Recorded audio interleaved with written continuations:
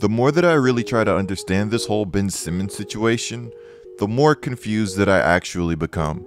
October 22nd, the Brooklyn Nets would face off against the Philadelphia 76ers. The Philadelphia 76ers would go on to lose what would be a pretty close game. I may get a lot of hate for saying this, but if the Philadelphia 76ers had a healthy and engaged Ben Simmons this game, there's a possibility that they walk away with a W. Anyways, I'm kind of getting a little off topic. October 22nd, Joel Embiid would give this speech in front of the Philadelphia 76er crowd.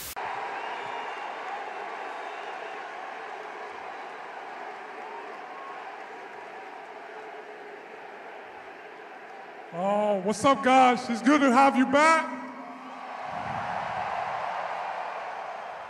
On behalf of my teammates, the organization, and myself, I just want to say thank you for your support, all these years and then now. And, a lot has happened the last few months, and I urge you guys to continue to support us and our teammate Ben, because it's still our brother. Let's go. Once again, Joel Embiid. Now, I can't be the only person in the world that this speech shocked, right? Joel Embiid is literally the same guy that said this. At this point, I don't care about that man, honestly. He does whatever he wants. That's not my job. That's those guys' job. I'm only focused on trying to make the team better, win some games, play hard every night. Try to lead, the guys that we have here, and I'm sure they feel the same way because, our chemistry has been excellent. Like I said, I'm not here to babysit. I'm going to try to give Joel Embiid the benefit of the doubt because he does come off as a pretty genuine person to me. And to be honest, a lot has happened since that whole babysitting quote, and we're going to cover it in this video. But before we go any further, be sure to subscribe and turn on notifications. You will not want to miss another Get Like Coop video. And that's facts. Guys, also be sure to check out my socials. The handles are on the screen. October 21st, Shams reported this, quote, 76ers All-Star Ben Simmons is currently not mentally ready to play for the team and was receiving treatment on his back today due to the ramp-up process. He will miss Friday's home opener versus the Nets and is not expected to play for an undetermined period of time. There were people hating on this report and Ben Simmons when this report dropped, and I really don't think that that's the move at all. Some people flat out didn't believe that Ben Simmons could mentally not be ready for basketball. In other words, there are some people that believe that Ben Simmons is faking this whole thing.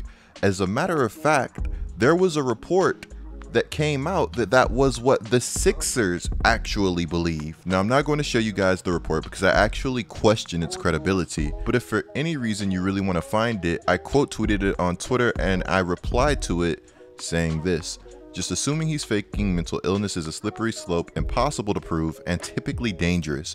Millionaire or not, I couldn't handle millions of people slandering me every day. A few bad YouTube comments gets me down sometimes, but again, everyone's different. On top of that, it's not just the internet slandering him, it's people that I'm sure he thought were close to him. This is my first time seeing this report, and if there's more like it, lob me the link. It would be a terrible thing to do if true. I really do feel bad for Ben Simmons in this situation. Could you imagine having to stay in a city, show your face in a city where you felt like everybody hated you? While some people are able to embrace that type of environment, everybody's different. And I know for myself, being in that type of environment would be incredibly tough. Also, I'd like to say that it's always easy to say and to feel like you'd be able to do something as opposed to actually doing it. On the same day that these Ben Simmons reports dropped, Daryl Morey dropped an absolute anchor. Would you rather eliminate what people perceive to be a distraction, or would you rather have better playoff odds? I'll take playoff odds. Whatever we have to deal with that helps the Philadelphia 76ers win the title, we'll do it. You're going to think I'm kidding. I'm not. This could go on for years. We're in the prime of Joel's career.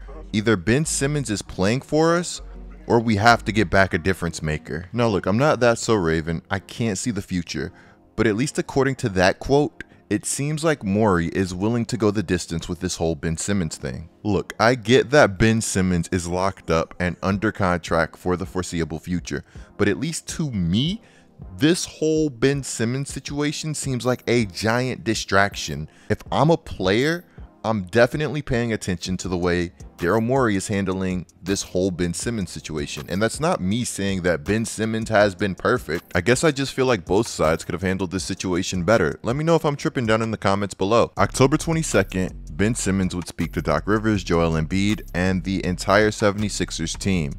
And everyone accepted that they need to take responsibility, including Simmons himself. But Simmons informed them that he's not mentally ready to play yet, and he still needs some time. Shams doubled down on that report, saying that Ben was seen engaged around the team.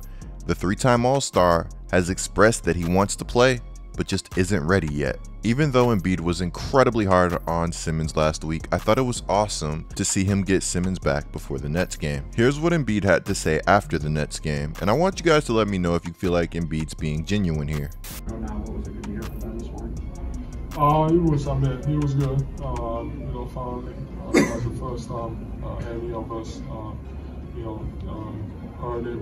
I thought it was good for the group. Are you hopeful that things can continue to move in a good direction? Oh yeah, that's the first step. That's a start. Hopefully, that like I always said, that's on the front office. Hopefully they figure out what's best. Obviously for the team, because this is a business. Teams are always trying to find ways, to win. And for us, we have a big opportunity. And like I always say, we are better with them. I wouldn't mind, playing with them. I know my teammates also wouldn't, because at the end of the day, we're just trying to win. Embiid said that he wouldn't mind sharing the floor with Simmons again. While I'm not entirely sure if that's true, I think at this point there's a good chance that them sharing the floor again happens, even if it's only for Ben Simmons to raise his trade value. It's hard to get fair value when everybody knows that you're trying to get rid of something. Tobias said that the 76ers plan on respecting Ben's privacy and space. When he's ready, they'll embrace him. They'll embrace their brother with love and handle their business on the court. That's it. That's all. It's so crazy the difference that a year makes. According to ESPN, last year Ben Simmons and Joel Embiid were one of the best duos in the NBA by record. They won 35 of 42 games that they played together. Look man, I don't know, if you ask me, I think that's pretty good. In the comments below, let me know how you guys feel about everything surrounding Ben Simmons and the Philadelphia 76ers. Regardless of how you feel about either party, I think we could all agree that it would be better if there was a solution sooner rather than later. Clicking the video on the screen right now is a great way to support my channel. I'm Get Like Coop, bringing you guys the scoop until our next upload.